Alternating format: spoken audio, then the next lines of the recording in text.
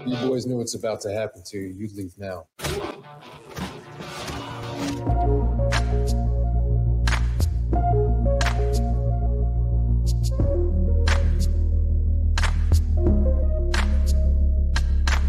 Some consider these traits to be toxic, such as undesirable in the men of today.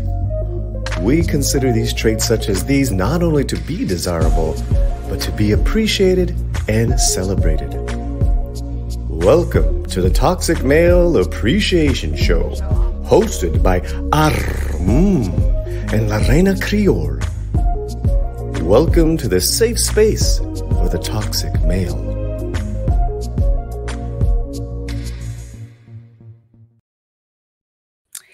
Well, hello, everyone, and welcome to my channel. I'm the Reina Creole, and with me, of course, is her. And welcome to the Toxic Masculinity Appreciation Show. Of course, you know the show where we celebrate all of those traditionally toxic male qualities. So we enjoy talking about you guys over here. And of course, we always have our celebrity to talk about of the week. So how are you doing, my dear? I'm doing great. It's finally warm here. It is summer. It feels nice.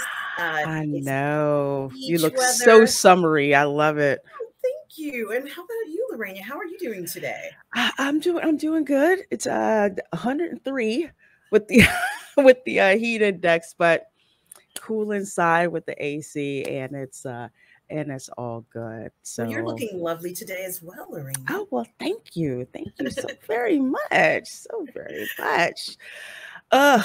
well, I am glad that it is almost Friday. And of course, a long Independence Day weekend. So I am looking forward to that, definitely for sure. And I believe America is going to be 246 on a Monday. That's 4th of July. Kind of crazy, huh? Yeah. Yeah, we're a very young country, but a very, very interesting and a very innovative country. And I always notice that more and more, especially when you have some of these actors who are somewhat known in their country, or maybe not really that well known in their country, and they'll come over here and they're basically superstars, overnight. And it's just like nowhere else could that happen. Could that happen for them? And speaking, first of all, thanks to all of you watching us over there on Twitch. We sure do appreciate it. We love coming over here on Twitch. As you know, we do the Toxic Masculinity Appreciation Show live here on Twitch first, and then the replay is over on YouTube on Sundays at 1 p.m. Eastern. And let's see, we have got Arthur Potato Hammer hanging out with us. It says, hello, ladies. Well, hello to you. And thank you so much for coming in here and joining us. We appreciate that. So do appreciate that. Let's see. Okay, so here he is. So again, prime example of one of these, stars that are somewhat known very well in their home country, not really well known here, and then they just come over here and blow up. And of course, one of those happens to be Chris Hemsworth, yet another Australian. I swear there's like a actor pipeline from like Australia to the US.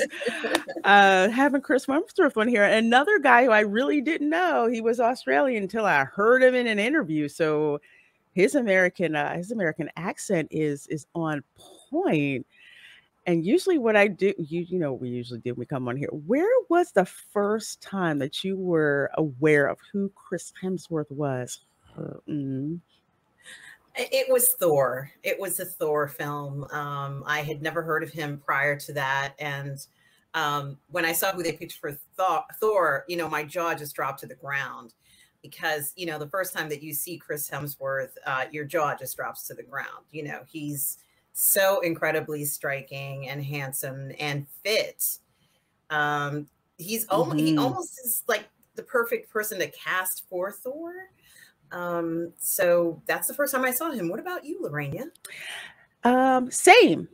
Thor. That was the first place that I saw him. And granted, I did not I didn't read a lot of the comics. When I saw who they cast and what he looked like in the posters, I'm just like, dang, yeah, okay, without a doubt, that's Thor. So when the movie first came out, I don't think I checked it out when it came out in theaters. I checked it out, I believe, when it came out like on streaming, Right. and was like, wow, this guy's something else. And then I think after I saw Thor, that's when I went to see the first Avengers movie. No, actually, no, not the first Avengers movie. When I went to see Avengers Infinity War. Yes. So that's when I saw him in Infinity War. So that's when he popped up onto my radar. Like we were saying, extremely handsome, extremely fit. His take on Thor, the original one, uh Ragnarok, little bit. Thor Dark World, I don't like to talk about that one because just I know. I mean, Ragnarok, I had some issues with it, but I enjoyed it because it was just interesting. His take of he's basically this god that has to live among mortal people, you know. So he has kind of like that haughtiness to start out with, but eventually he kind of starts to balance, you know, the two. Like in I think it was Ragnarok where he showed up and he's just like talking to people. Oh, can we take a selfie with you? He's like, sure. You know, like that. But I was impressed with his acting. To me, he is Thor. Yeah. And I'm not being facetious about it, just with the way that he is with the character. Yes, absolutely. He completely, if I look up Thor in the dictionary, I think there's going to be a picture of Chris Hemsworth as an example of that. He's added so much charisma and charm and personality to the character too, which I was not expecting. You know, we've seen gods represented in comics and in Hmm. movies all the time, but this absolutely beyond the shadow of the doubt was the most charismatic god I've ever seen. I think Eros is probably the only other god that has that level of charisma and charm that he has added to Thor. Because I always imagine Thor as being powerful and strong and somewhat firm and tough, and Hmm. not charismatic, maybe not as warm as he comes across, not as you just kind of fall in love with this Thor character right away. And his personality in real life is he's a ham. He's like, absolutely humble and just an incredible person.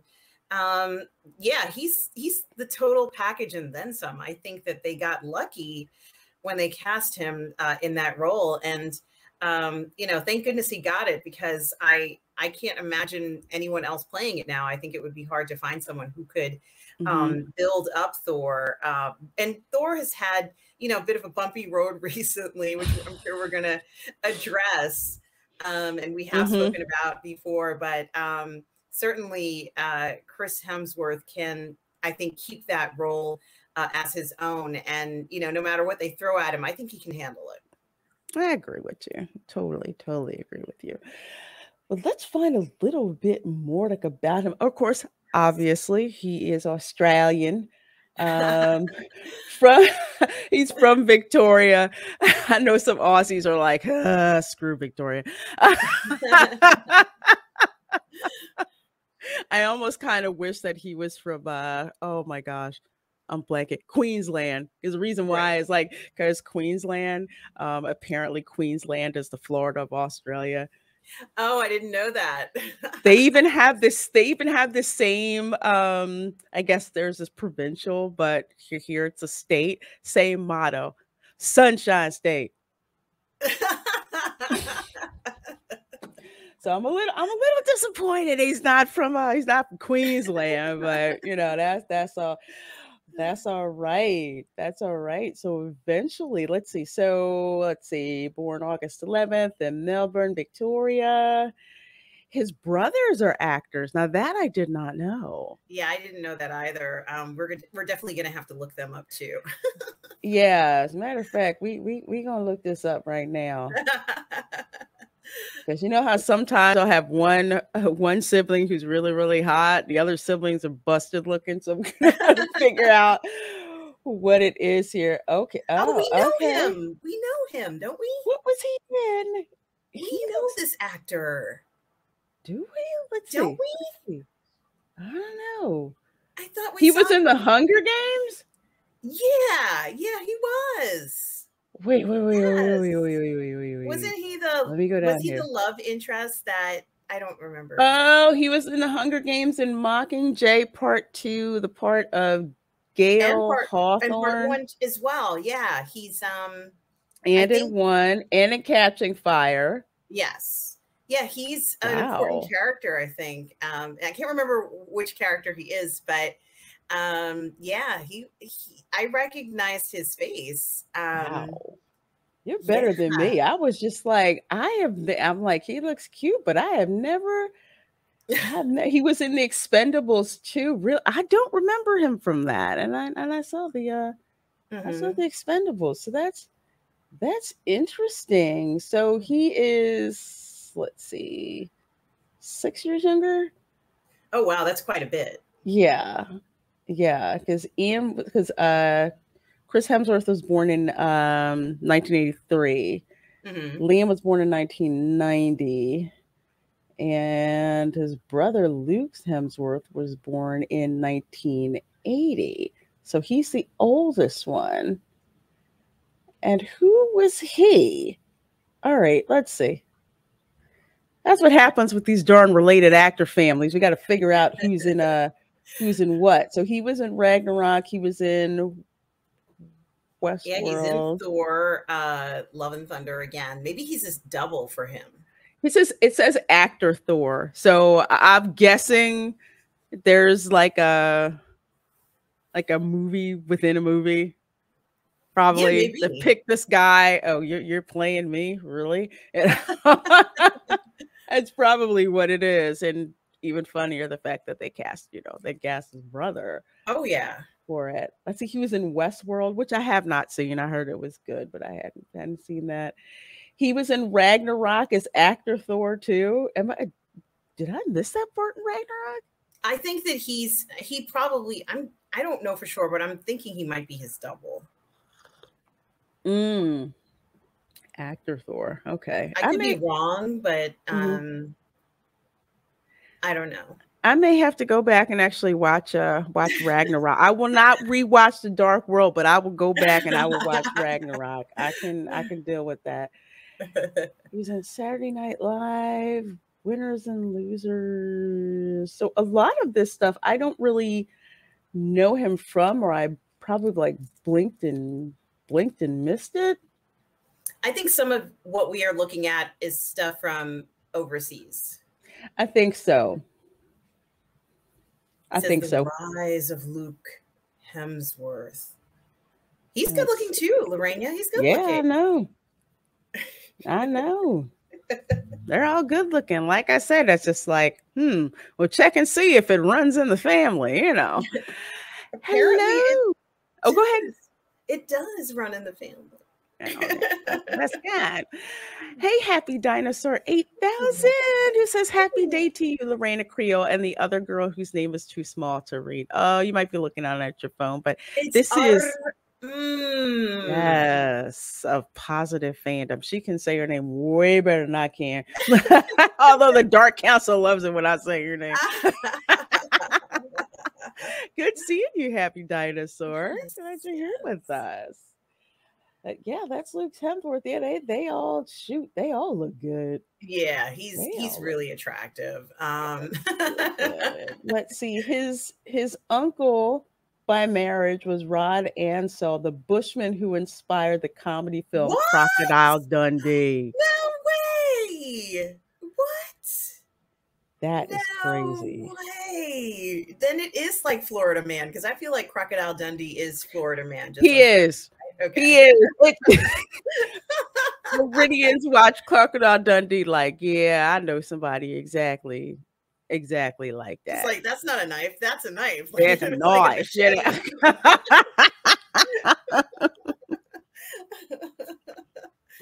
Oh my gosh, that's funny. That's funny. Well, But you hit that nail on the head, Lorena. You were right. There's definitely a Florida Man version. Maybe they're not so far from it after all. no, from what I've heard, and it's funny, I'll have like Australians that will be in my Welcome to Florida show, and they're like, yeah, that sounds like Queensland. And from what I heard, that they know about Florida Man, and Oh, really? supposedly New Zealanders talk about Australians like we talk about Florida Man. You know.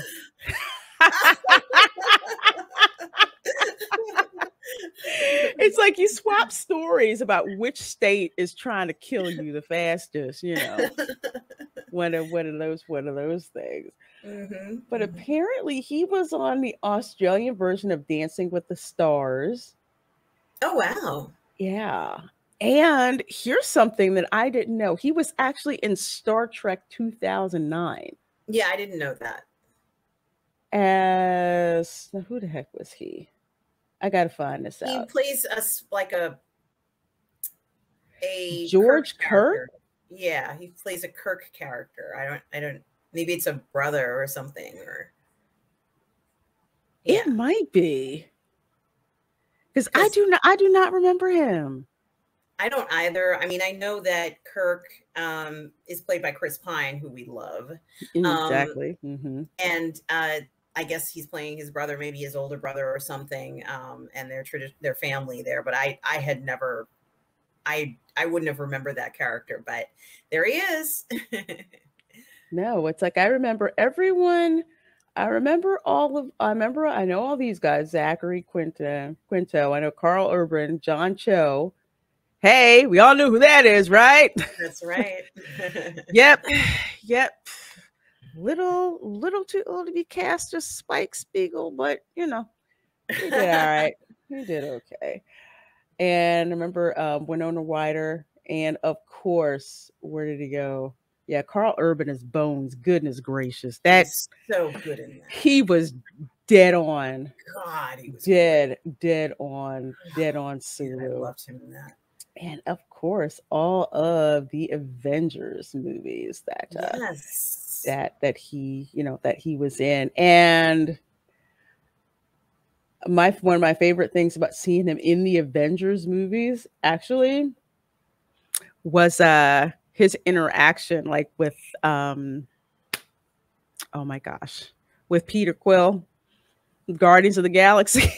Yes. That was funny. I absolutely liked that. But it's so cool how much he's been in. It's like no one knew about him, and then boom, all of a sudden he's there. Chris Hemsworth as Captain Kirk's dad. So he was the one on oh my gosh. Was he in the beginning where they evacuated his wife off the ship and they were talking about what to call the baby? I don't remember. And I think she had said I think I said like Tiberius or like what after your dad or something like that. Like they were talking about that. He went down with the ship. Okay. So that was him. Terrible. Yeah, it was. I will, as much as I cannot freaking stand J.J. Abrams, I did like the 2009 reboot of Star Trek. I actually liked that movie. So the opening to that was something else. Wow. I was staring straight at Chris Hemsworth and didn't even know who the heck he was. Well, this is I think I have a picture. He kind of looks like he kind of reminds me of Chris Pine in the picture. This is him. Oh shoot! No wonder I didn't recognize who he. I would not have known that. Yeah, that's him, and I guess he's playing good Lord, Kirk's dad, as he said. It's kind of hot. He was at the beginning smashing spaceships into other spaceships. Yeah, that was cool. That opening battle scene was fire. It was absolutely pure fire. Yeah, I just knew he was cute. I just didn't know who he was. Really, really cute. Let's see. So it looks like a lot of these are like kind of like Australian shows. And then of course he does Star Trek. Then of course Thor. Mm-hmm.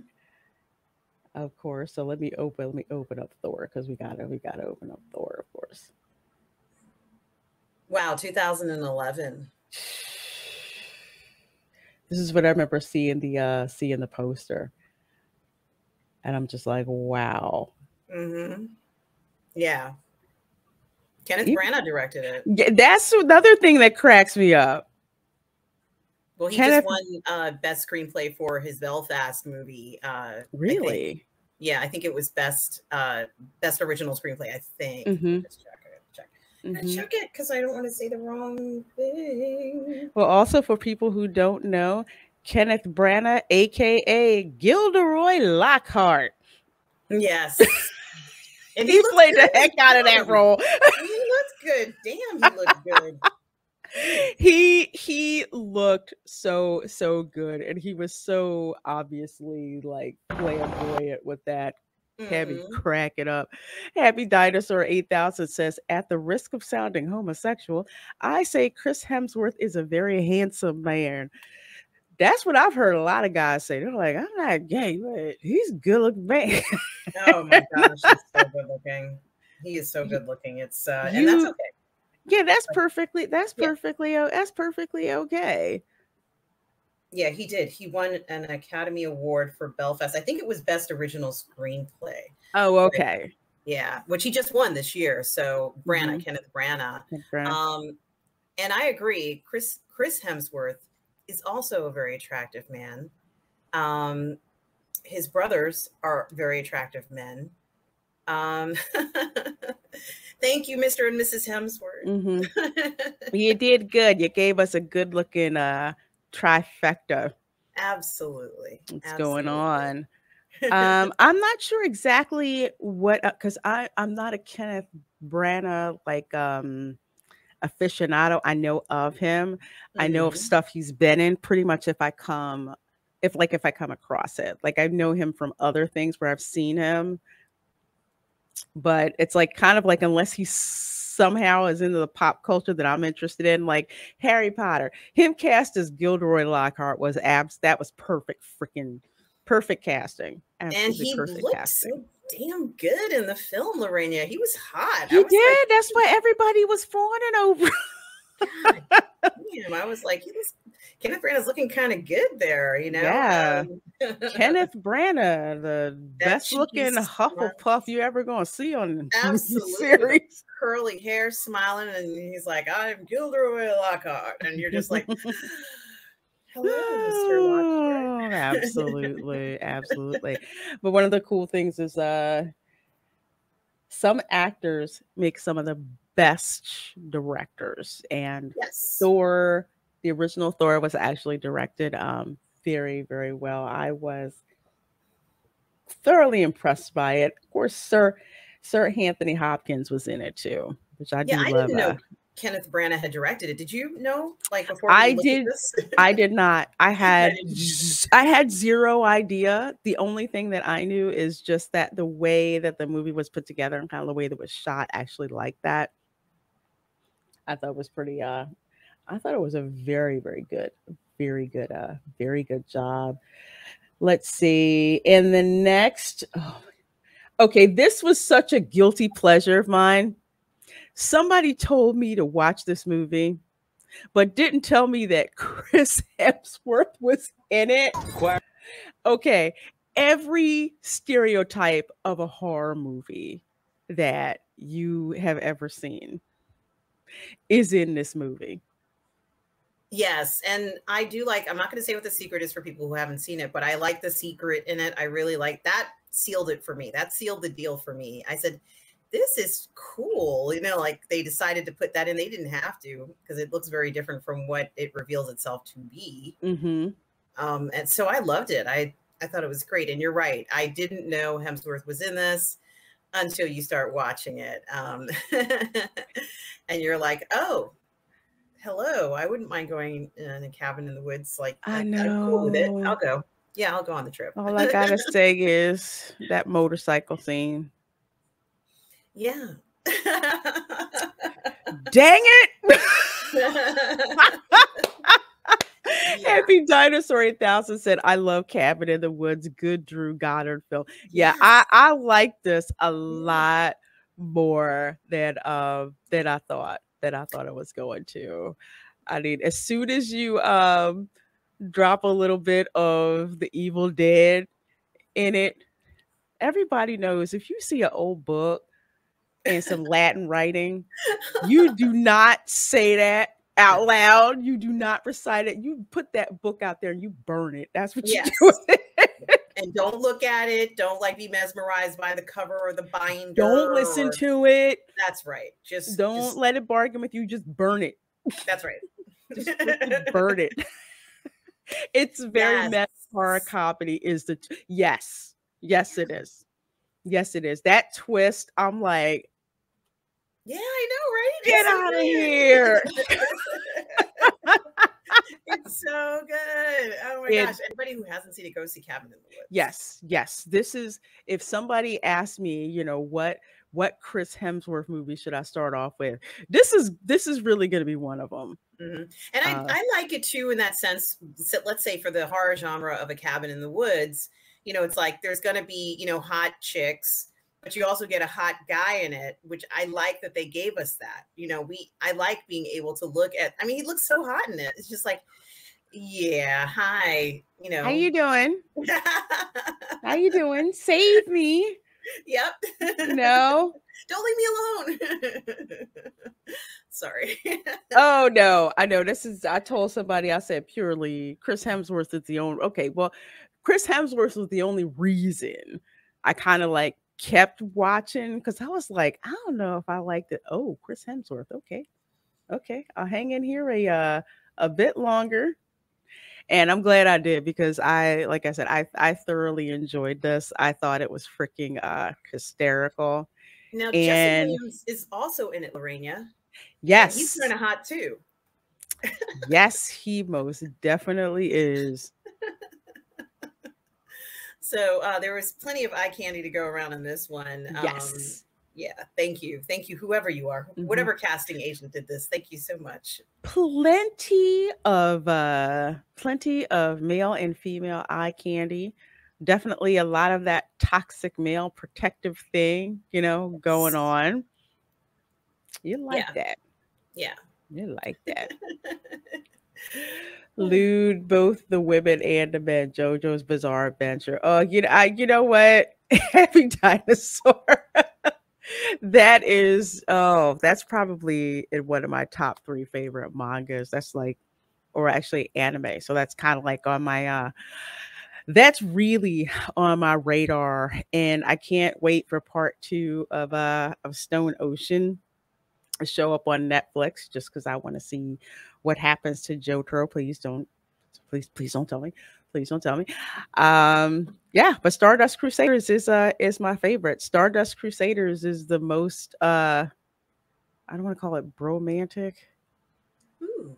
But it's full of bro humor that's in it. It really is. It's the most masculine yet the gayest part of JoJo's Bizarre Adventure ever. That's all I'm gonna say.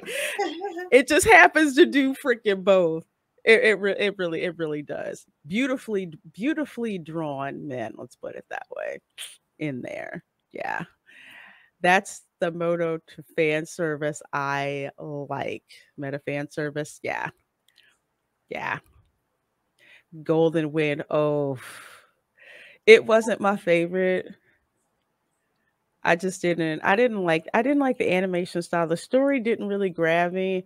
I think I kind of tapped out for a while when I saw the gangster dance on the yacht, and I kind of said, no, this is it for me. But I did come back later on and finish it. Mista and Six Bullets is actually my favorite character. Other than that, it was all right. It was all right. It was all right. It was all right. But I get you. I get you. I get you. I freaking love Mista. Oh my gosh. He's got. Oh, go ahead. This film is a classic, and I don't think there are a lot of films that can hold a candle to it because of the twist of the film.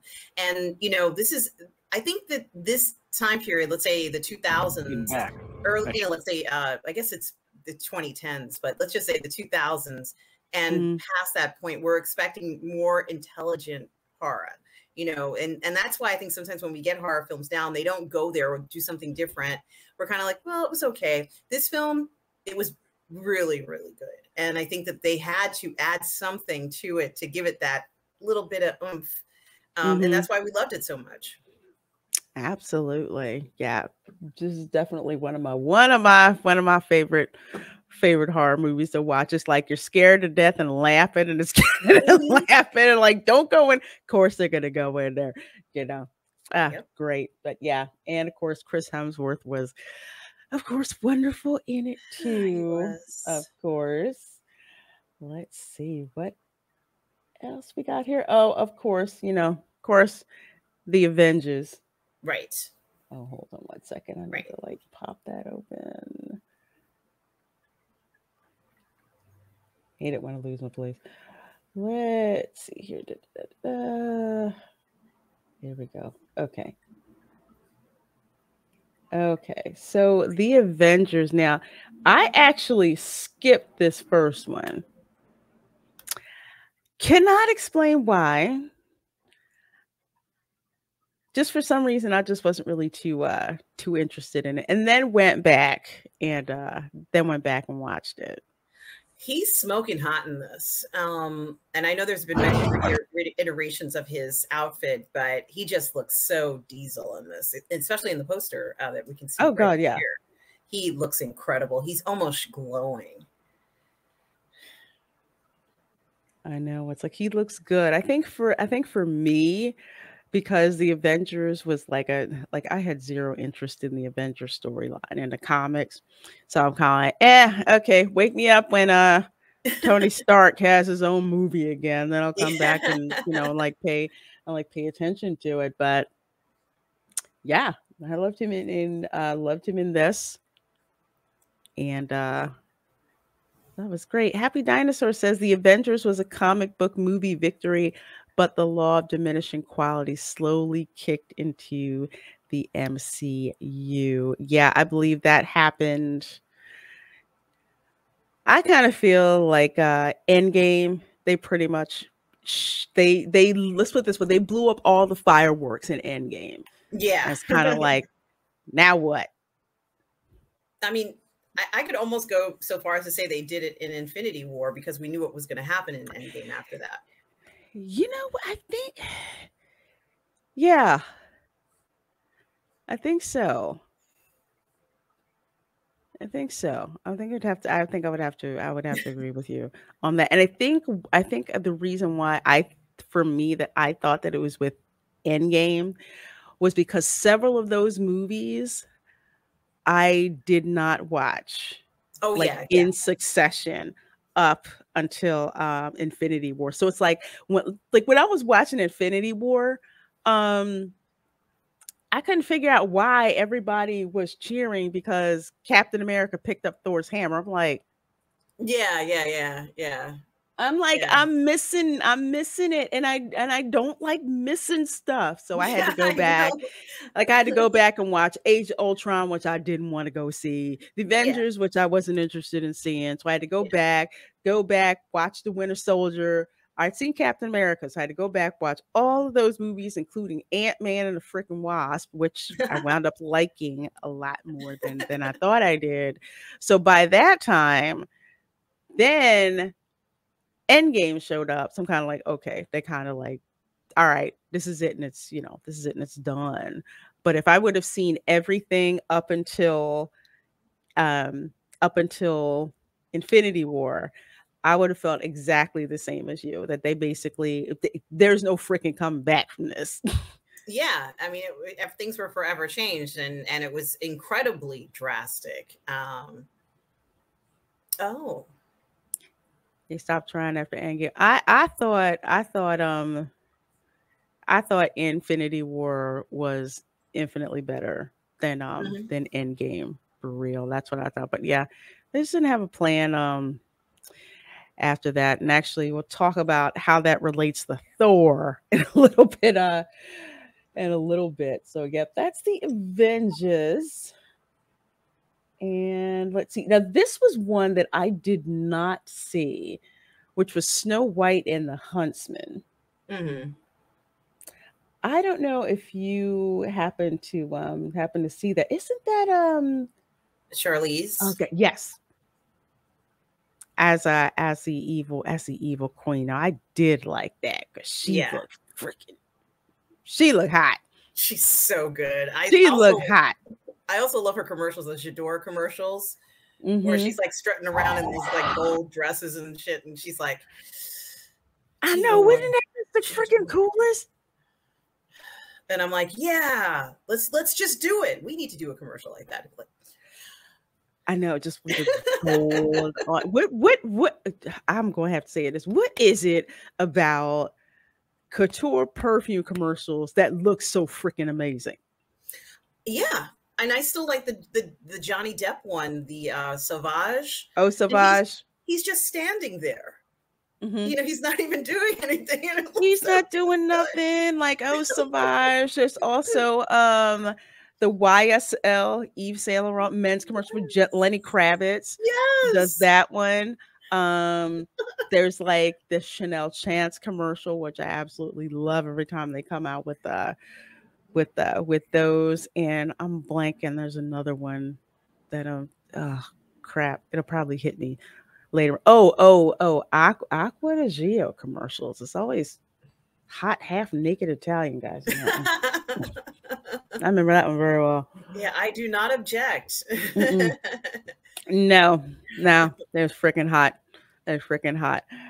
Let's see. Snow White and the Huntsman was awful. Now, I did not see this this movie. I saw the poster. Mm-hmm. I didn't see it. Mostly because when I heard about the twist that the huntsman is her protector, and I'm just like, that's not how I remember reading about it in Grimm's fairy tales. He was tasked with going to find her, cut her heart out, and bring it back to the evil queen as proof that girlfriend was dead. I mean, he was supposed to do that. He did let her go because he couldn't do it. But I'm like, protector and mentor. I was like, I don't know. So you said you didn't see this one? No, I didn't. Yeah, I wonder if I'd watch it just to see Charlize Theron as the evil queen. Because that's one of those roles where you just have to be just ooze evil. Because she was just evil. She was. She absolutely was. And that's what I remember from the Grimm's fairy tales. There was no redeeming this chick. Yeah. I love it. She's perfect for it. I know. Oh my God, I love that. Just like she's coming out of a dark milk bath. Yeah, I'm stealing people's souls. God, I freaking love it. Let's see. And it's on Stars. Yeah, I might check it out on Stars. I won't lose anything out for that one. Let's see. Red Dawn. I didn't know he was this must be the remake to Red Dawn, which I haven't seen yet. Yeah, this is the remake. And here's my thing. I remember the original 80s movie. Oh yeah. So did you see this one? The I remake at all? haven't. No. Well, the names. I don't know. Like, I don't know any of these people. I don't think I know all of them. Jeffrey Dean Morgan. Maybe he. I don't know. I don't know these guys. A group of, and it's the same story, except it's North Korea rather than Russia. Oh, in Russia. Oh, okay. Yep, I'm already tapped out. I like Chris Hemsworth, but yeah. I don't even know whether this idea is believable anymore. You know, like in the 80s, it seemed very, probable, likely, that could happen and they could fight back. But now I'm like, you know what? No one would care. They would just be like, yeah, go ahead. Just don't ruin our internet and our electric and phone and stuff, so we can do whatever we want to do. We don't care who's who's coming in. Who's going to fight now? Come on. Oh, I know. It's just like, do you really think, high schoolers are gonna, No. go and take them out? Nah, it's not gonna happen. Not Maybe gonna in happen. the 80s, yeah. Some of those guys would be like, we're gonna we're just like, we're gonna go and we're gonna go and do this. America. Because that's what they do, like on the weekends. They're shooting cans off the sides of a log and such. And so they were ready. The ones in the 80s were ready, even though there were some of them were a little scared, but and they were willing to fight for it. Now I'm like, I don't know. It's sad that I have to say that. No, but it's true. It's just and again, I'm going to tell people, go back and watch the original 80s movie, Red Dawn. Okay. It's like you see freaking Russian paratroopers dropping outside, your school. What you going to do? Yeah. They're basically like, okay, we're just going to go take them out. Defend the school. These were people who they knew what firearms freaking were. Okay, they knew what they were and they knew what to do. And they were already prepping, like they had shit. You know what I mean? Like they had food. They knew how to survive in the wild. These boys knew stuff, and it was like they could fix a car. They could do all sorts of. You remember the boys fix a car, hot for a car. Change the oil while cleaning their gun out at the same time. Learn how to raise your own food. Half of them had already been going into places they weren't supposed to be going to anyway. And you know what I mean? Like they were climbing on tops of buildings and doing all sorts of shit. And it's like, where's so-and-so? It's like, oh, he's on the other side of the building, like on the roof or some shit like that. And you'd be like, what? The roof? Yeah. The safe house over there, because at this point in time in history, when this was going on, there was a threat of like the Soviets, coming over and bombing us. So people were just like, ready. They just, they were just ready, not now where it's just like, just don't, get rid of our internet and do an EMP pulse and shoot everything what they're scared of is the out and I can't do anything. So I'm just going to roll over in a ball and roll over. No, because there's two things one thing with this movie. North Korea couldn't even get a rocket off that freaking blew up on impact. Yeah, not freaking believable. No, you want to see the original full of toxic masculinity version. You want to see the original Red Dawn, which also includes what happens to traitors too at the same time. So we just gonna leave it at that. Well, the other thing too is that if I remember correctly, at least for there we go. He says, I think okay. I think that's fair assumption to Happy Dinosaur saying most guys would fight if they had something to fight for. Nowadays, adding to what you were saying, Lorena, in regards to like their Wi-Fi and everything, back in the day, there'd be some guy who's like, yeah, I built a Faraday cage or some shit like that, or underground bunker. But today they just buy it and they wouldn't know how it worked. There are some preppers out there who are watching. There are, God bless you for whatever it is you're doing, but you can buy it on the internet. They probably just figure, yeah, I'll buy it in case. I picked up a Faraday cage today for my playing console. I mean, these are people who know how to go to Radio Shack with a laundry list or Fry's, because I think Radio Shack's out of business. I don't know if Fry's is still around, but that's usually where guys would go to get stuff to set up like their ham radio and and all of that equipment stuff The that they've survival done. gear. They go to the Army, Navy. They Bug have a out specific- bags. Mhm. Yeah. They're and all of ready. that They were stuff. ready. Mm-hmm. This one, not so. This one, not Yeah. so. Not But so you know much. where I think it might have worked, or it could have worked, and this may not be true, but it'd have to be in a super rural area. Like, what if it was done in the Australian outback, where there's no one there? That's true. Either the Australian outback or someplace in like rural America.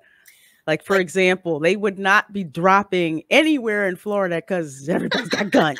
Well, what about like Monument Valley, where there's nothing out there? You know, it's just absolutely, there's nothing there except for like the reservations and everything.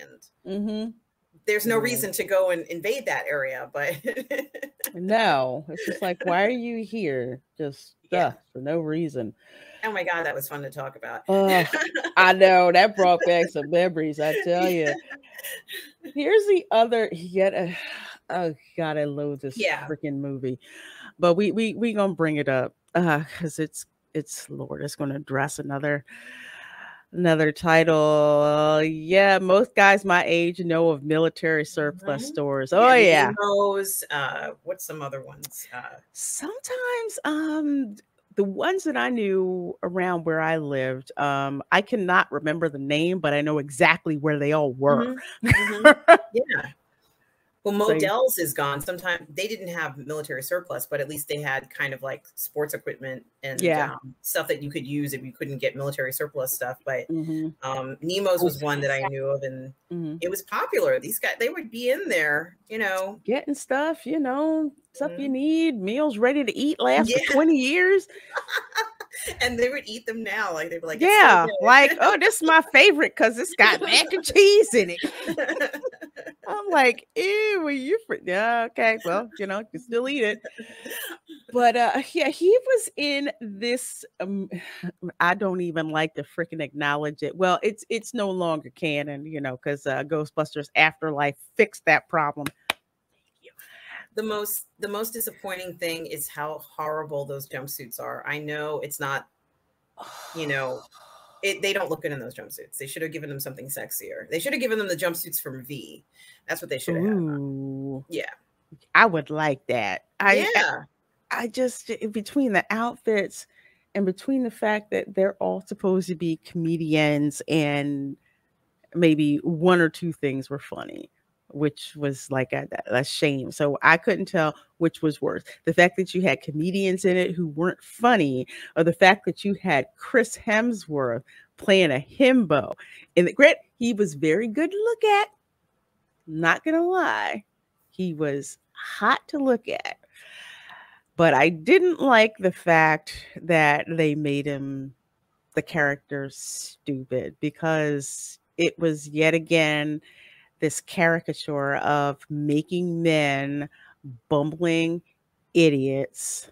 And that's pretty much what he was in this, you know, in this movie. Not, well, I should spoil it, but I'm not going to spoil it for you. But yeah, that was pretty much what he was. And I want to say this is probably the first role that I saw him in that I did not like, that I didn't like him in, because I think for me, it would have been one thing if it was like redeemable, like if he was the mild-mannered whatever, but I didn't, the way that the movie was set up and that it was so bad, I didn't like that they were basically making fun of men in this movie, and I didn't like.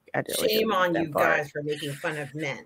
I mean, and it's not like it was balanced. Like there's jokes like on women and there's jokes like on men too, and it's kind of balanced. It was very skewed, and just not funny. good. Yeah, it's like you can be objectified, but it was just not.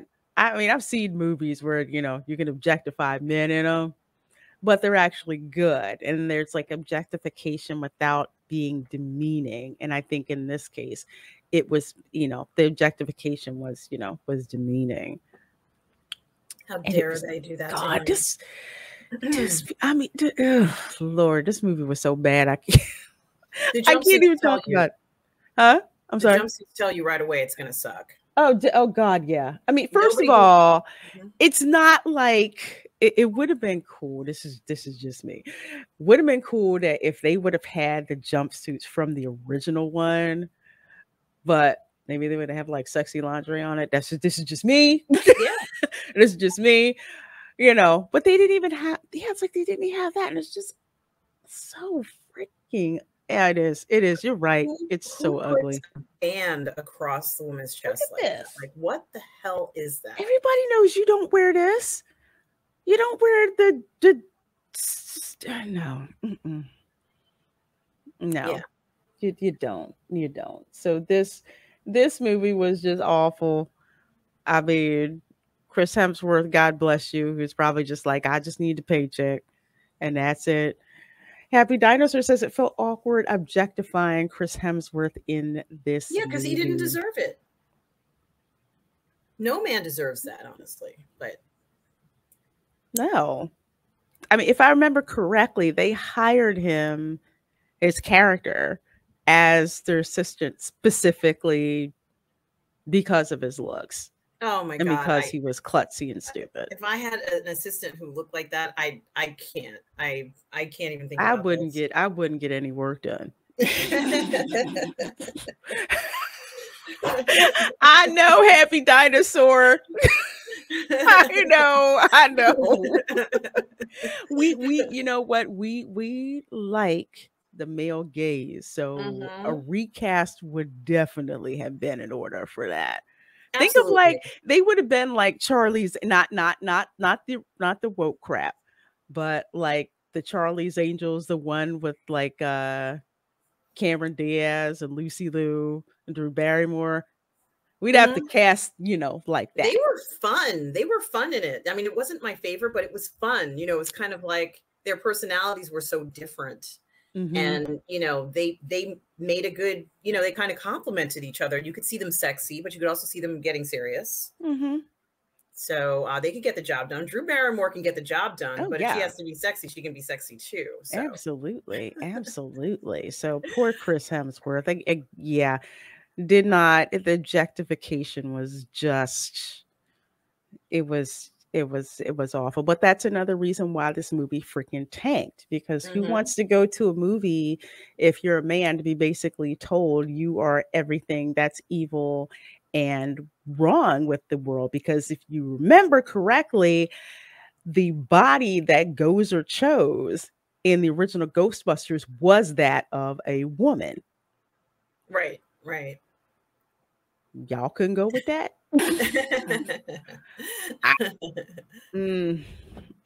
Anyway.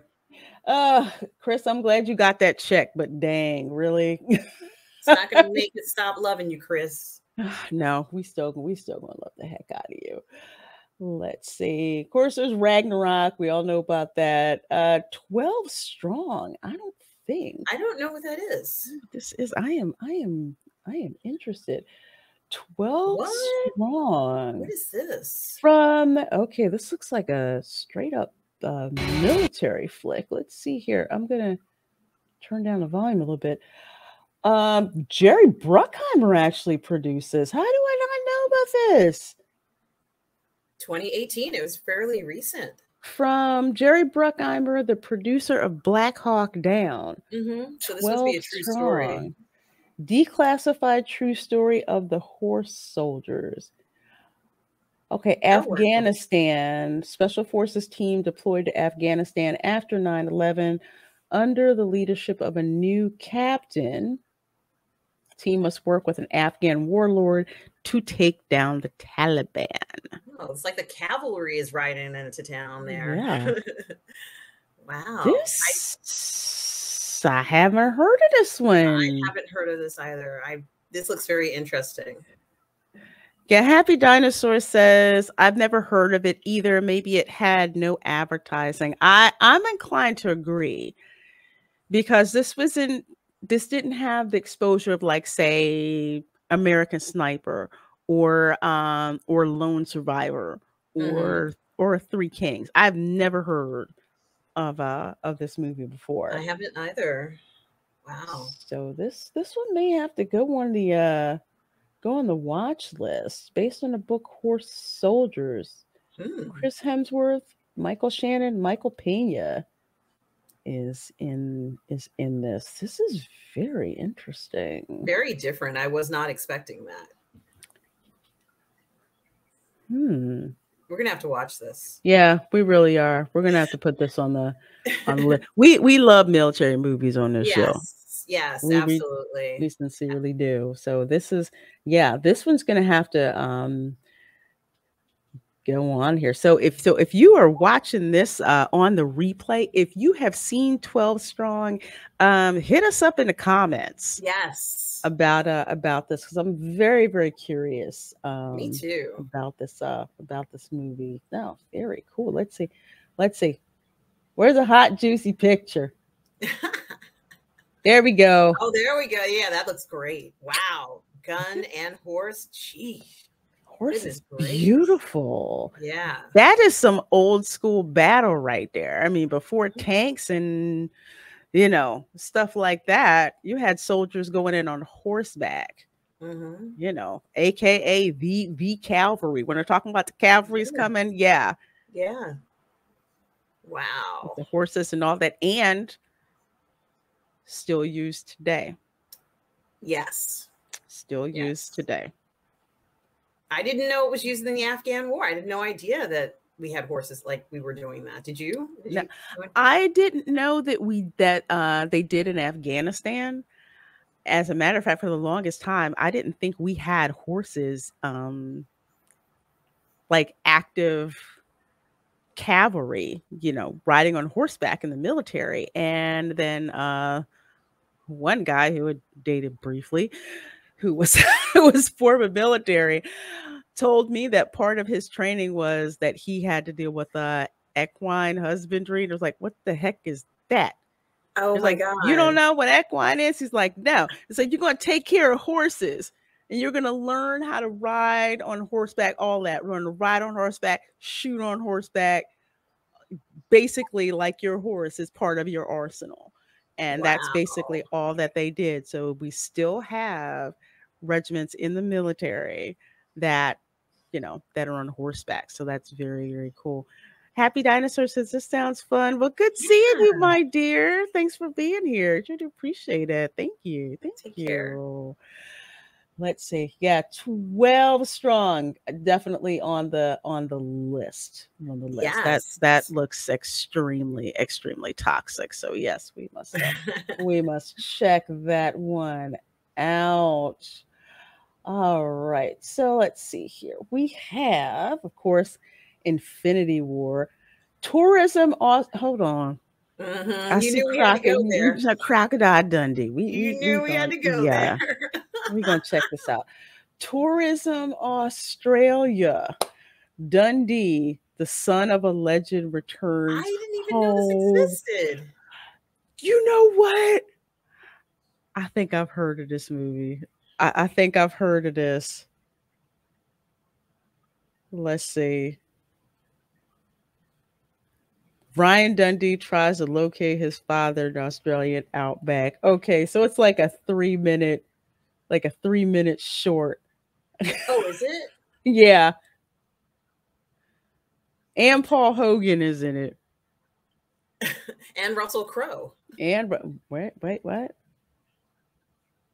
Hugh Jackman. This is like dang. Is this like Margot Celebrity Robbie. Edition? It's a lot of famous people. Wow. Ruby Rose is in this shit.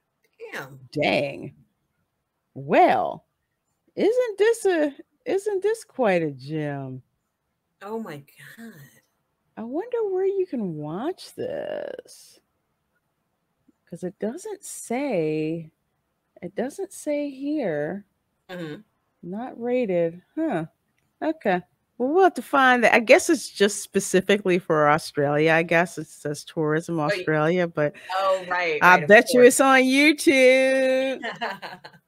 Let me see. I'm gonna go here on YouTube and see if I can find it.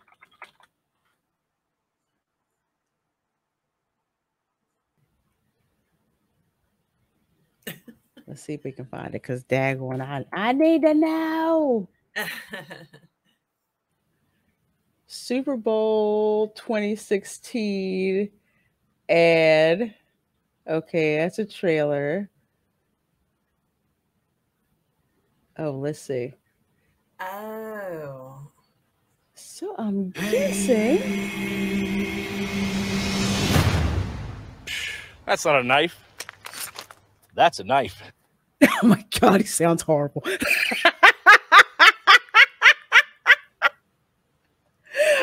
Oh man, that's too funny.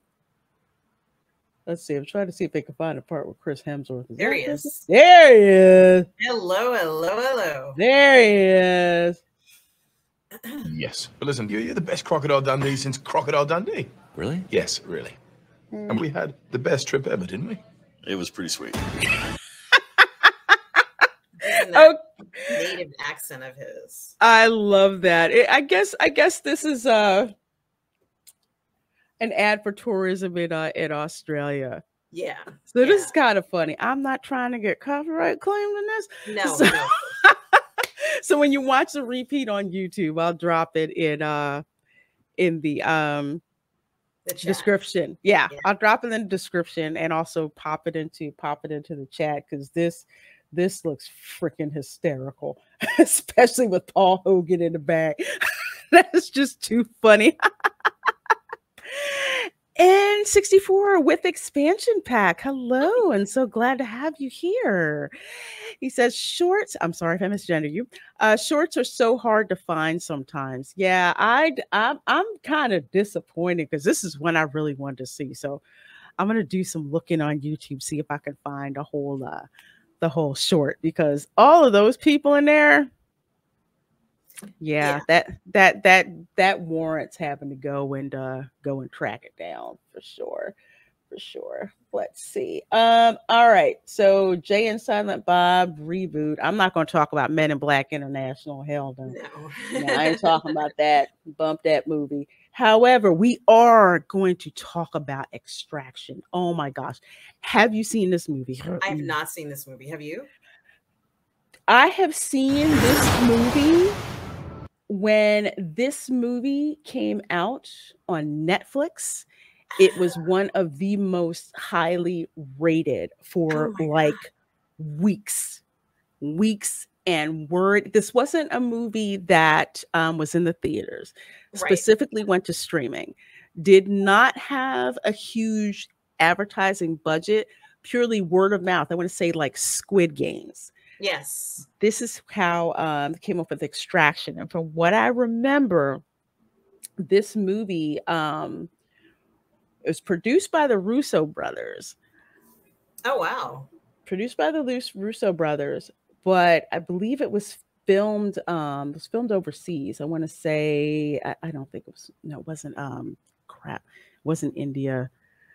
I'm blanking on exactly where it was shot, but it was not a US based production. Let's put it that way. Oh. Was up on Netflix for I don't know how long, and people kept talking about it, how amazing just the action was in this movie. And I'm like, okay, you guys have got to be making this up. No. He looks really badass there. He is, not only is he badass in this film, his backstory and why he turns out being, like, say, I don't want to say a mercenary, but I will, for hire. The story of how he got to that point, it's like you get bits and pieces as you go through this movie, and you start to see the kind of like why he does what he does, and even though he's going around killing motherfathers, you know that there's a side to him that it's the human side to him. Like, he's not just randomly going out and doing this. What happens is there's a let's say, I think this one, I don't want to say he's a kid, but like a young adult who basically gets kidnapped for ransom, and it's in one of these third world countries. It looks like India. And he gets captured. It may not be India. I'm sorry. Don't ding me too hard. I know I don't think it's Pakistan. But he gets kidnapped, held for ransom. Right. And they need someone to go in and extract him. So basically they hire a private contractor, which is Tyler Rake. They hire him to go and get this kid out. And things go left. But this kid is like, that's his mission, is to get this kid, out of the hands of these kidnappers. And the last 10 minutes of this movie is one of the most action-packed climactic scenes I have ever seen. I have not held my breath that long since the season opener for the one season of The Walking Dead, where they're on the highway. Yes. And Carol's daughter gets loose and starts running. Sophia, yes. Last 10 minutes of this, I was just like, I was blown the heck away by the movie, by his performance. And I could not believe how good this movie was. It is just as good. It's worthy of the word of mouth that people were saying about it. So much so that there is actually a sequel. What? Yes. Yes, there's actually a sequel to this movie. It was debated whether or not there was going to be a sequel, and people had talked about it, had kind of kicked it around, and yes, and he is in it. And he is in it. Cannot freaking wait for this movie. We're gonna have to watch it. We are going to have to watch it. We are actually going to have to watch the first one. Okay, so you saw, hang on here. I'm going to bring it back. This scene right here. So that's the bridge. Okay, that's the bridge that they were on. This is from the last 10 minutes of the film. Mm-hmm. This is on that bridge. They have to get across that bridge to get into the neighboring country for the extraction point. So the kid that he's guarding, which right there, has to get him out. The first extraction movie is absolute fire. You can watch it on Netflix. Chris Hemsworth. I mean, if you want to see just... There's so much in the original extraction movie. First of all, just how good of an actor he is, because he is playing a mercenary who has had to go through one of the biggest personal tragedies in his life, and having to fight those demons, and at the same time accomplishing this mission to get this kid, to get this kid out. And it's not playful Thor, it's not, the very affable, person, like kind of like how he is in interviews. No, this is some straight up amazing drama, and one of the best things that I've ever seen him in. Completely toxic Bale from beginning to end, from when he's killing mofos to when you see the flashbacks to the personal tragedy that happened, to him. So we got to do watch party. Yeah. We got to do the first extraction. And the I first think one on my channel, second one on yours. That sounds good. That sounds perfect, because you're gonna catch a bullet. Honestly, this movie, I have to give Netflix props, because there's some movies we would not have heard of this one. Yes. Unless it came out on Netflix, and it caught fire. And wow, I'm so excited to see this now.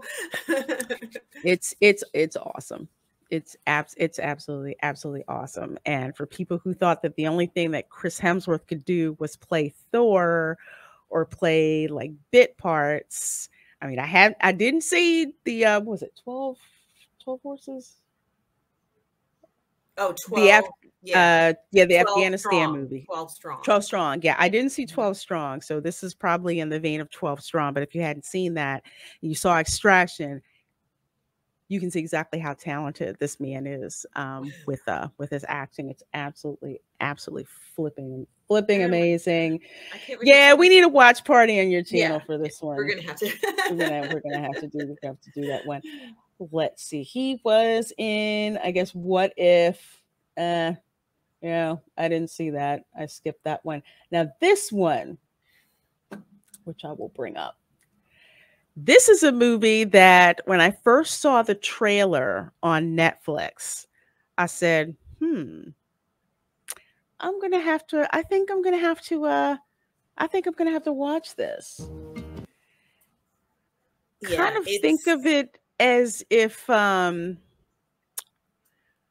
want to say it's kind of like if Norman Bates was a psychologist in a way. Not really a psychologist, but think of if he was working in drug clinical trials or something like that. So what happens is there's this place called Spiderhead, which it kind of looks like, I don't know, why does that look like the Avengers?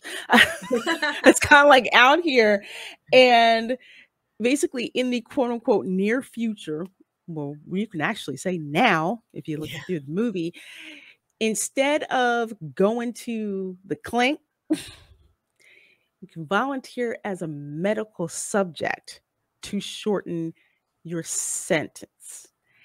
And you're not quite sure exactly what's going on. You see like all these subjects and everything that that they're in there and they're running, the two-way mirror, as you can see, and they're running these experiments. So when the movie first opens up, they have this one subject. He's there and he's laughing. They're telling him like dad jokes, and he's like usually dad jokes are like, God, that's so bad. And he keeps telling these same jokes to him. Let's see him. Where's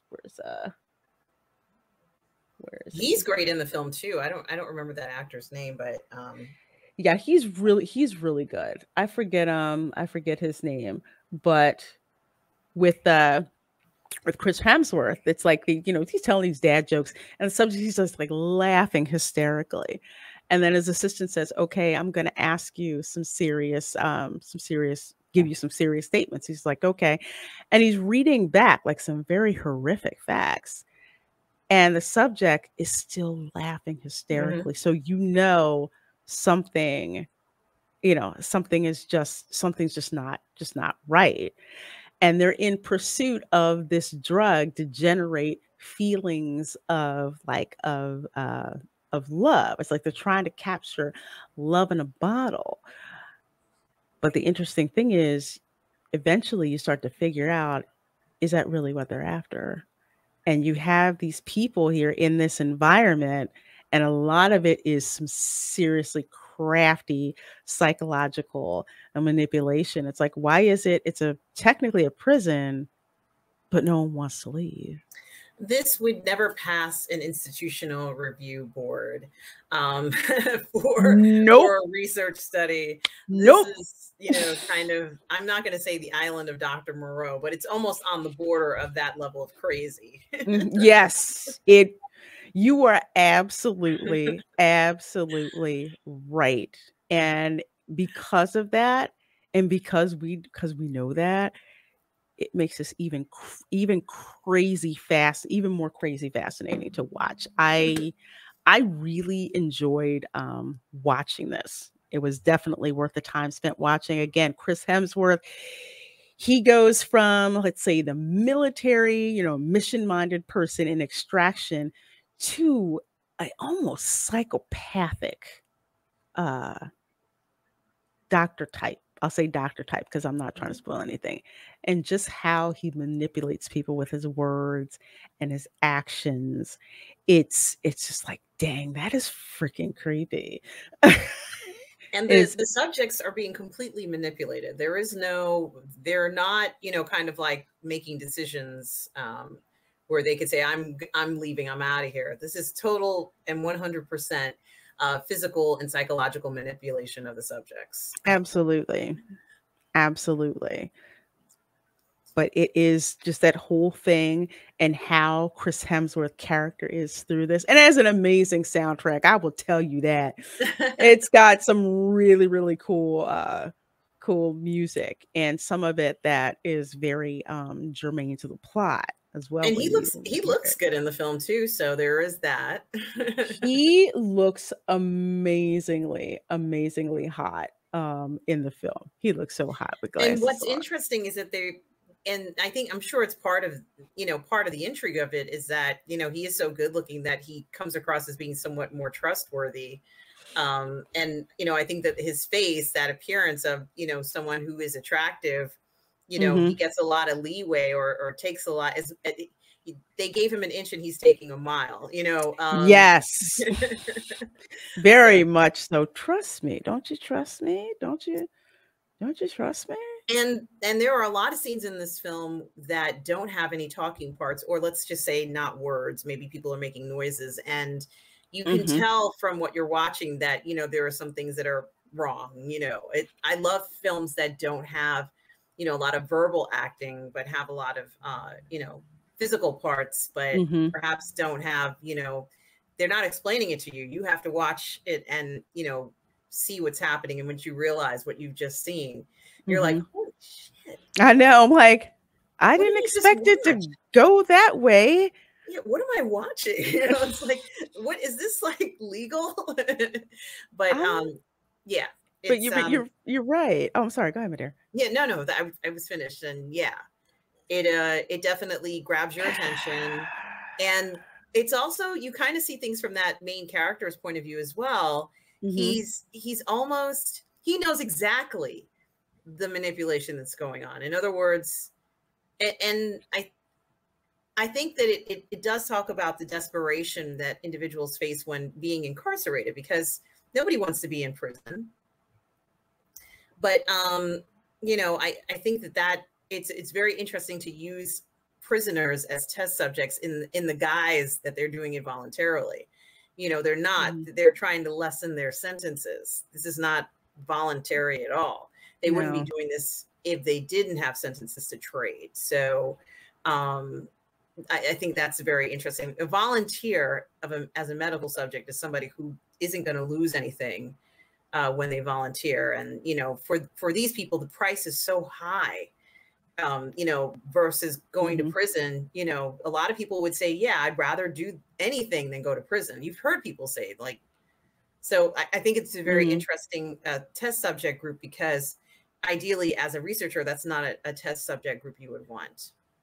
Exactly. And there's also an added dimension, which I'm not going to talk about, because it is a spoiler, and you will pick up on this of exactly why these particular people volunteered themselves. Let's put it that way. You will find that out. So yes, like you were saying, the fact that they're the things that don't come with dialogue, that are not explained, you can see the dynamics that are going on in this, and just Chris Hemsworth's character just playing everybody like instruments.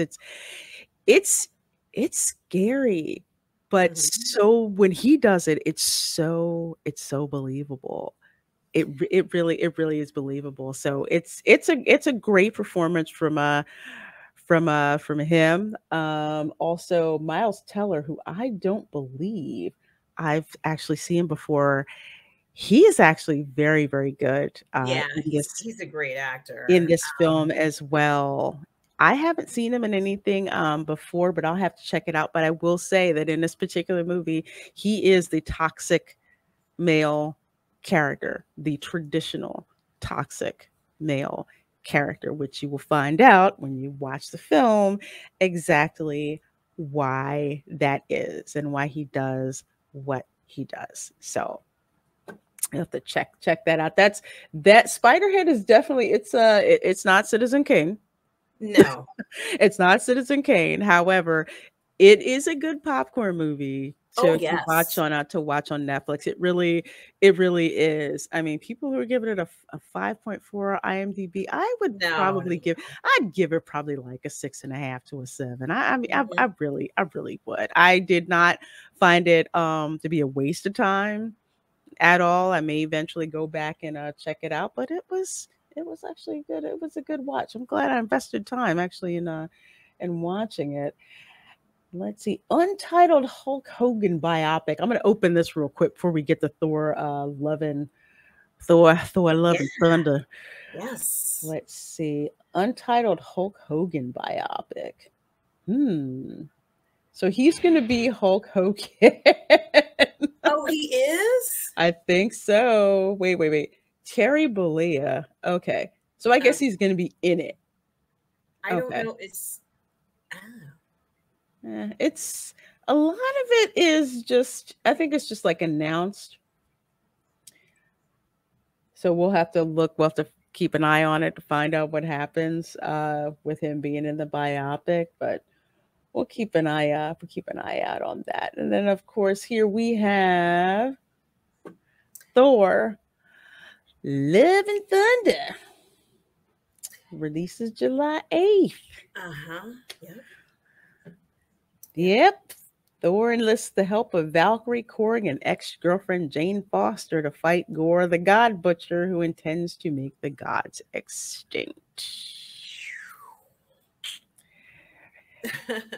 Well, go ahead. I was going to say, I wish I was excited about this, but I'm going to let her go first with this one. Well, one thing I can say about this film is that we have Thor returning back to form physically. Very true. He's as hard as a freaking rock in this damn thing. And God bless him for doing this. I'm not going to call it.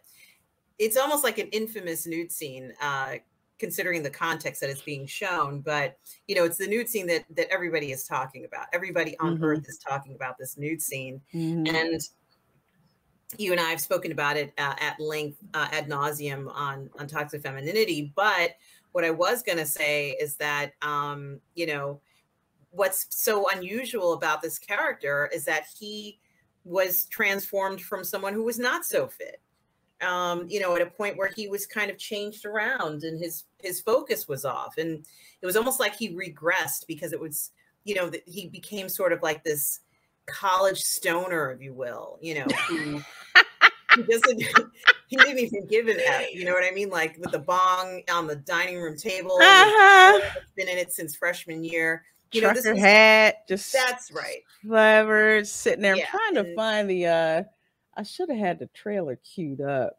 But even his voice, if it was a dad bod, it would be him with kids, and he's like running after toddlers, right? And then you say, oh, he's a dad. I totally get that, dad bod, whatever.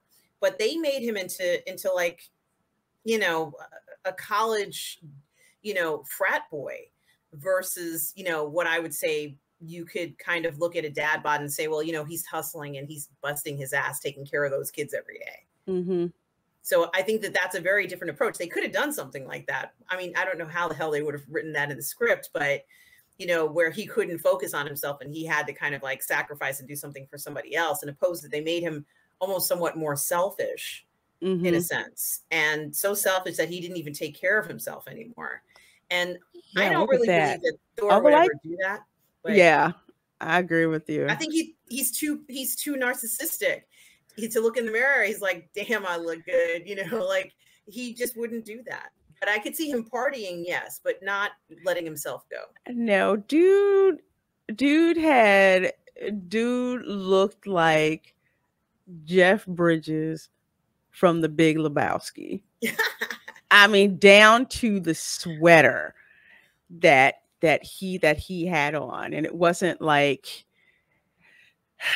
that was just not something that I could see him doing. And I don't even know, even if they did that when I first saw it, I'm like, yeah, he's gonna drop that weight by the time everybody goes into action. But no, they kept him as freaking fat Thor throughout the whole movie, and I'm like, bullshit, man. why? And here's my gripe again with the MCU. It's like Thor didn't start out that way. Thor was very proud of what he looked like. He's proud of his body, proud of his physique, and tell me that he just has a crisis and he's just gonna let a beer gut sit on him. I don't think so.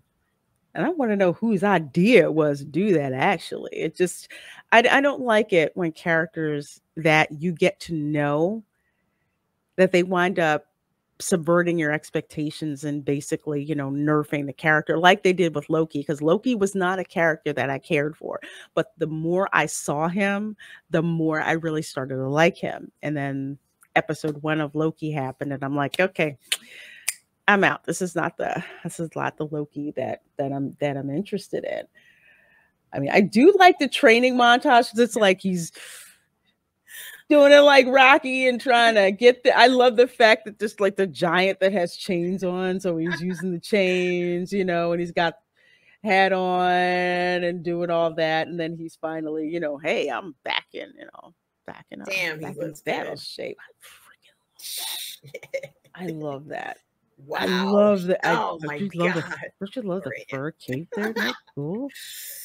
Freaking, I love the leather on there too. I like this. Yes. Like That's how you make a new outfit for a god. He is godlike, this Thor character. Sexy, form-fitting shapes with the accent going around the sides of his incredible physique and chest.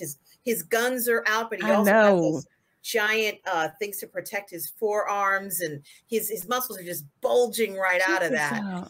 He turns around and it's like his presence. He has a presence, he's got the beard going here, the long hair, the intent on his face. He's kicking ass and taking names here. Thor is back. He is, yes, completely. And this pisses me off so freaking much, because Mjolnir is his, not hers. I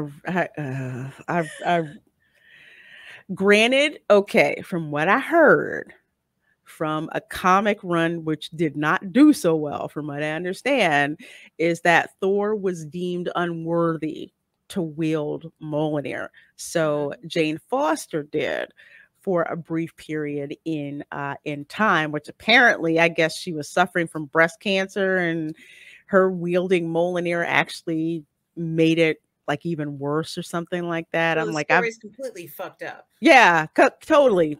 And somebody said, yeah, that's why that run did so freaking terrible. And they said, why is it they're taking stuff from some of the worst runs in the comics and making movies out of them? I said, I don't really get that. And I don't like, I said he looks like a power. Why does he look like one of the Vespas from the Book of Boba Fett? Something from Donkey Kong. I don't like. Yeah, it's like I don't. It's like I just don't like. What happened to the cool leather? I like him in leather. I like that leather fit, that tight leather fit on his body. I did too, but I don't know. I guess they decided to not go with that. That blue and white, it's not my favorite. He needs leather. He needs gold. He needs leather or silver. That looks very.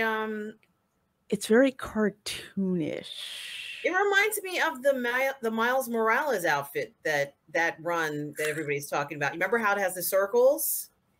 Oh, it can't be a coincidence. It can't be. I don't think so. I don't think so. Do you know what I'm talking about? Let's see. I think I've seen pictures of it. Well, the Miles Morales supposed to be Thor has those circles on it like that, and it kind of reminds me of it. I did see that along with the Mjolnir with graffiti on it. Yes, it's hammer time. That's good. But even that outfit looked a little silly, and it looks very similar to what he's wearing now, because he wouldn't wear that shit. Damn, look at his arms. Oh my god. No, I know his arms are cool, but it's just like I feel like I'm supposed to be playing whack-a-mole or pressing She things looks so tiny down. next to him. She looks like a child. Oh my God. I know he's 6'3", but wow. Yeah. She looks like a baby, like a little child. She's probably as tall as me. Like I'm 5'6". Yeah, he's just, even if he didn't have that crazy chest plate that they have on there, the arms do not lie. Oh no. His arms look gorgeous. Goodness gracious. Oh my God. His arms look gorgeous. I don't like this. Yeah, he doesn't need it. It competes with his golden hair. It's not the right, like, No, you got a point. It's not the right accent on him. You know, there's I something agree. off about it. And it's messy. It looks messy on him. But yeah. It looks cheap. I don't like it. The only person who should have something like that is Tony Stark, because he's wearing the Iron Man suit. That makes sense because he doesn't have exactly. He doesn't have his superpower is actually his brain. So that's why he's got the armor on. For Thor, I don't freaking need that. Now what she's wearing isn't bad, but if they threw me in one of these costumes, I'd be like, just make my chest incredibly big and my waist super small. That's all I'm asking you to do. I don't care what else happens. Just make me like, I want to look like one of those superhero women with and then tiny waist, because I don't have a tiny waist. So I figure, why not? You know, go for it. Give me some boob armor. Yeah, thank you. Yes, I would very much like to have boob armor. You know, just give me some of that. But you know, she looks like a kid. She doesn't look like a grown woman. I guess that's what I'm trying to say. I think she's great. I think she's a great actress, but she's like a kid. She's a huge character in this, right? Yeah, she's King Valkyrie in this. That's what she's supposed to be.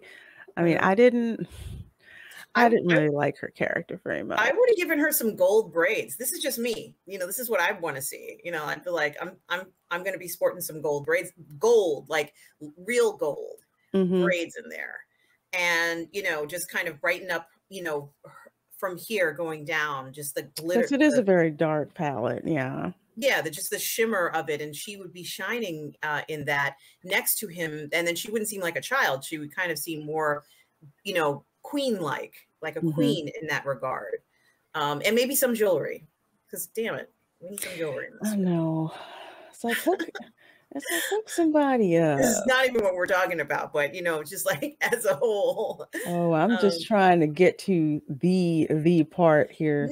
Now look at what what's his name is wearing. I love Russell Crowe. It's Russell Crowe, right? Yes, it is Russell Crowe. He's wearing gold. And you see how much, you know, like he's kind of hefty here, but he looks badass in that, right? Especially how it's like hammered out and all of that. Yeah, see, that looks cool. Yeah, it looks like he's been through a ton of wars, a ton of fights. It's got that breastplate going on. It's, you know, right, battle worn.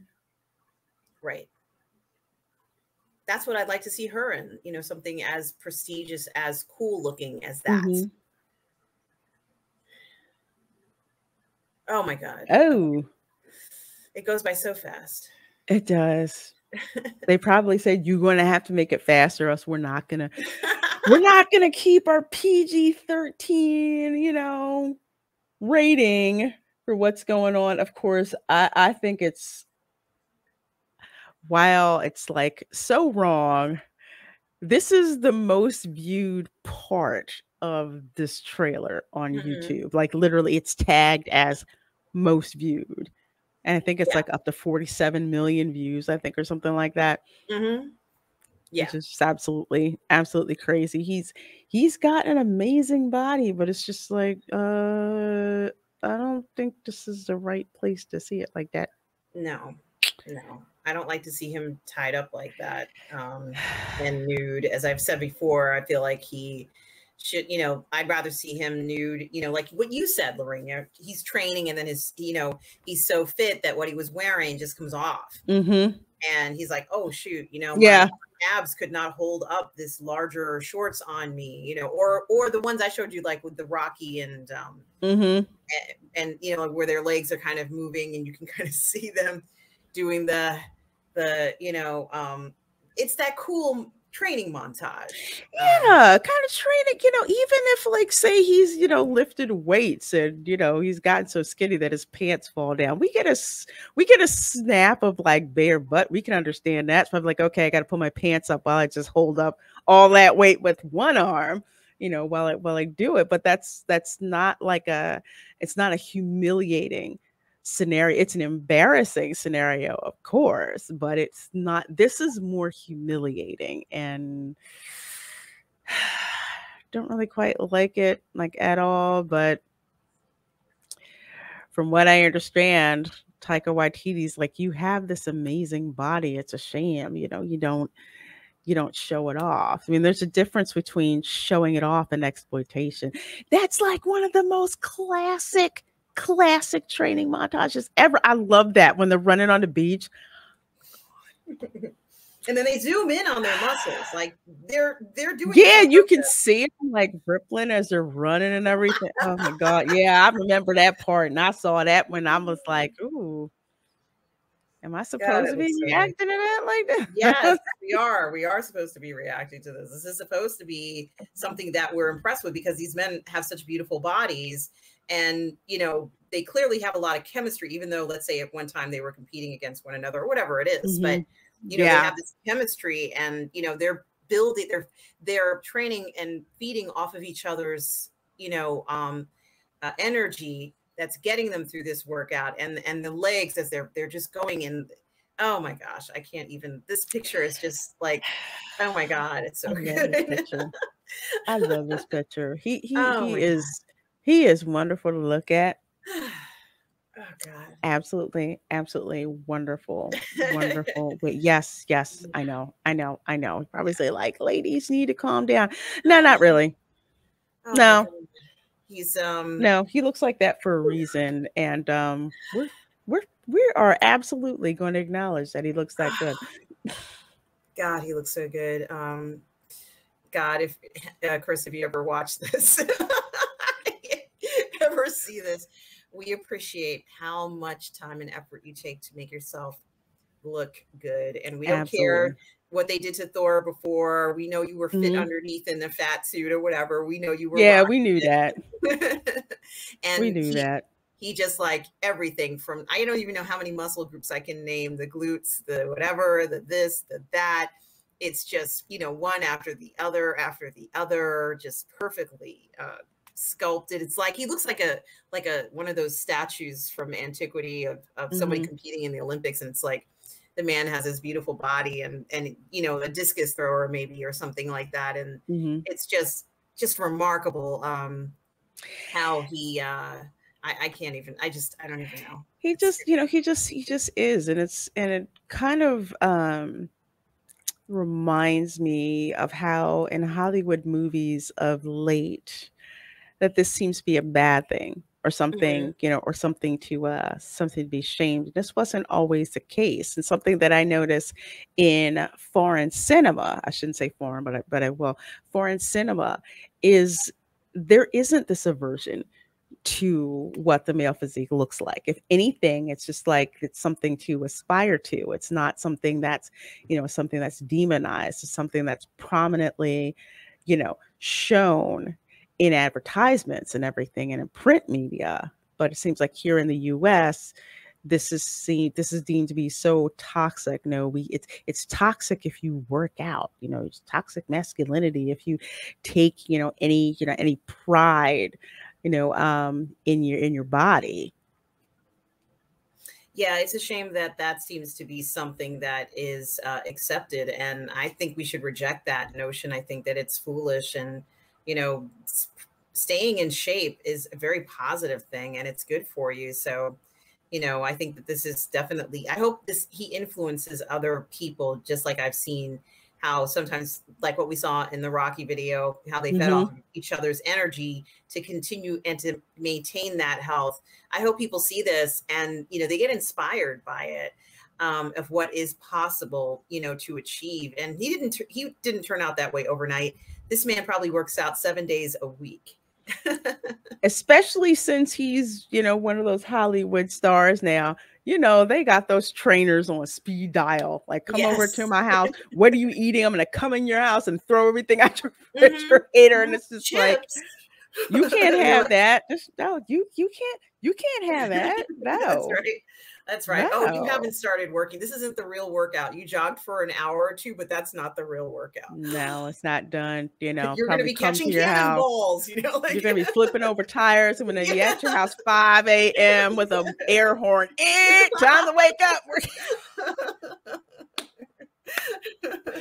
Oh, but we're so thankful that you do. Good. So yes, so that is going to wrap it up for our Toxic Masculinity Appreciation Show for today. I actually screwed that up. Toxic Male Appreciation.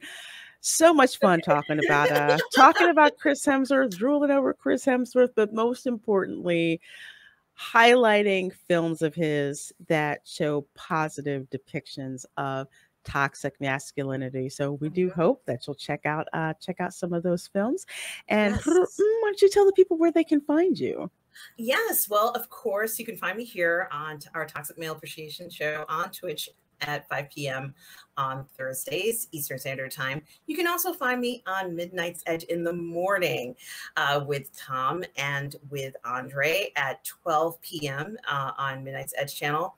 Sometimes on Fridays and Saturdays, you can find me streaming with Robert Meyer Burnett on the Post-Geek Singularity on his show, Midnight Musings. On Sunday mornings at 10:30 a.m. you can find me streaming on my channel Positive Fandom, and my show is called Sunday Brunch. Guys, at 10:30 in the morning, stop by. We can talk about all the fun things going on in the fandom. It's a really fun time. Hope to see you guys there. And of course, Monday nights you can find me on Toxic Femininity with Reina and Nina Infinity on Midnight's Edge as well at 8 p.m.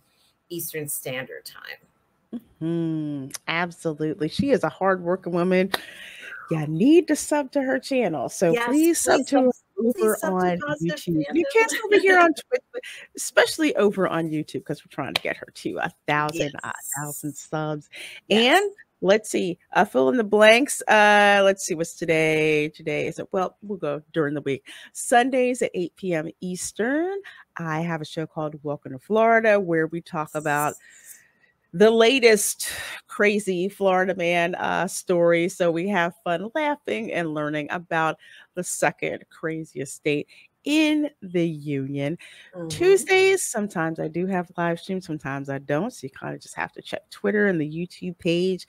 Usually on Tuesdays, I'll alternate between the Anime Girls show, where we grab like a certain anime and talk about that, or the Theme Park Geeks and Divas show, which I co-host with Culture Casino and Chris Gore of Film Threat, where we just talk about theme park stuff and old school theme park stuff that we love, and new school theme park stuff that we don't love, not so much. So we kind of have that going on. Wednesdays at 8:30 p.m. you can catch me on the Dark Council on Drunk Rupio's Basement channel.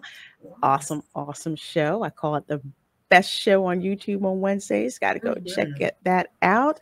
Thursdays, of course, we're here for the Toxic Male Appreciation Show.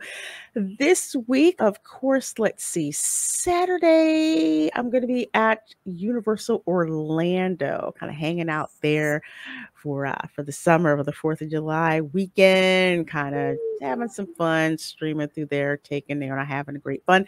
And of course, Saturday night, 8 p.m. Eastern, we are going to be reviewing season 4, part 2 of Stranger Things. You do not want to miss it. I'm so freaking excited about it. I feel like I've been waiting forever. It feels like that, but their timing couldn't be any better. Reina, that's gonna be a great show. It's gonna be an awesome show. And hope you guys can definitely come and check it out. So with that said, folks, we will see you next week, same place, same time. Thank you so much for watching, and we will talk to you soon. Bye.